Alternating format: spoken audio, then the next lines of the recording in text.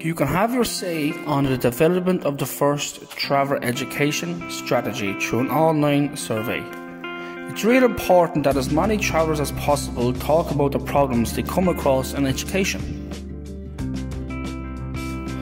The first page has multiple choice questions that ask you some general questions about yourself. The second page asks questions about the travel enrollment education. In this section, you must type your answer into the box provided. The first question asks, what is working well? This is where you might talk about good things happening in schools.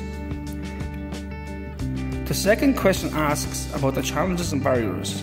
So, this is where you talk about the problems that traveller children face.